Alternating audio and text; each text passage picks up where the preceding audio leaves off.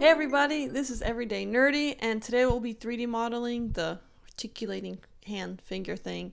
So the hinges will be all snap-on, hopefully, and this video will be about the inner hinge part of the finger with the outer hinge, where like these pieces are.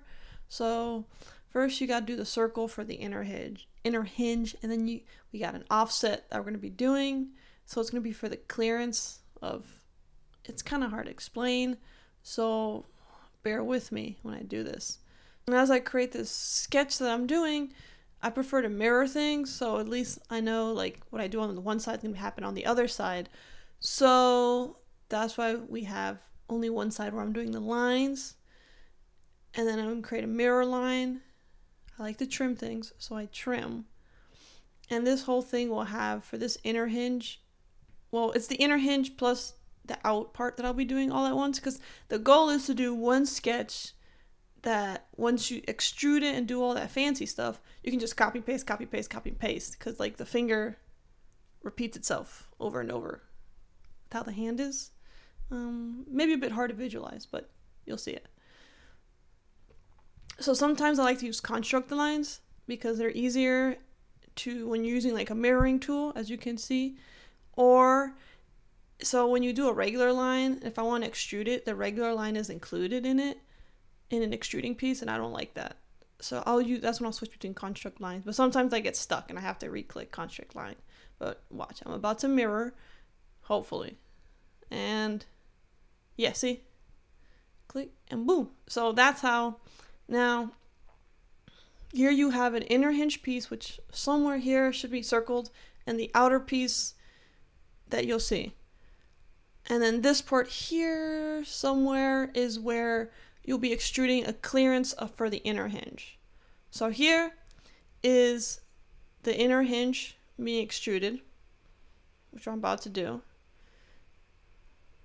It looks nice. And then now here is going to be the outer hinge, which would be like these parts. I don't know if you can see these parts. And then now that we have that set up, you got to do a clearance for the inner part to enter the outer part. There's a lot of inner and outer.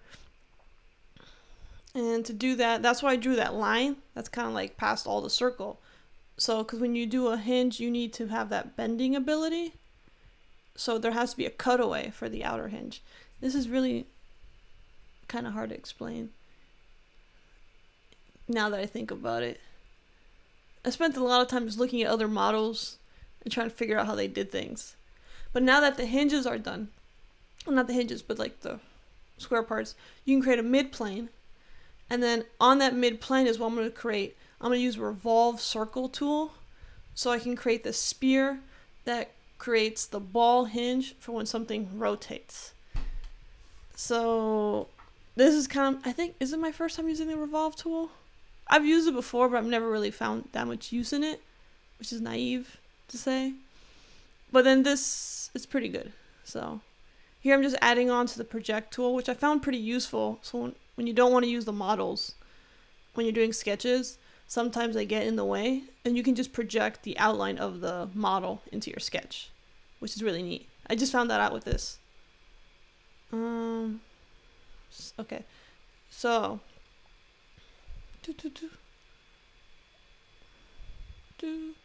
what am I doing here? Oh, I'm adjusting the numbers because I messed it up. I think that's going to 1 millimeter. Oh yeah, because when I first did it, I made it too big, and then I had to adjust it. The one thing I will say that you'll see it when I have the video of me assembling the finger, is the offsets that I made for the spear could have probably been a little bit bigger. I did like 0.05-ish millimeters, and I think 0.2 is too big, at least for mine, and maybe a 0.1 would have been better. Because so when you have the spear that you make for the hinge, you need a little bit more clearance for when you're putting the ball part into the hinge but you don't want enough clearance where you can pull it out. So that's where it gets tricky, and it kind of depends on the printer. So I did a 1/4 rule, or whatever I made the diameter for the circle, I would do 1/4 of that, and that's where I would start drawing a line that I would use to revolve, and I would extrude that around, if that makes any sense. I saw most people did it around the 1/4 size of the spear, which is why I think I have it at, oh, I can't read, that's too far. But that's 1/4, the height that I have it over here. So, and then this mistake that I did here is I'm supposed to also include the offset circle, which I didn't. So when you see me cut and revolve, I won't be including the offset circle, but I think I added, I see it right here. I added that later in this video. So here we're revolving the circle. Boom, it's revolved.